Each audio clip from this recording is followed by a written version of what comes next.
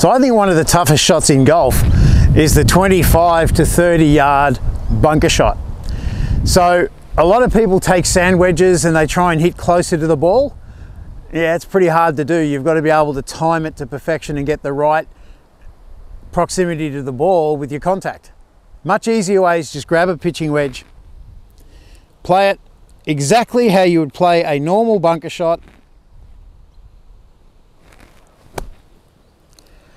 and the lack of loft on the club does the job for you. Not a bad result. Don't play around with it, keep it simple. Thanks for letting me help you with your golf.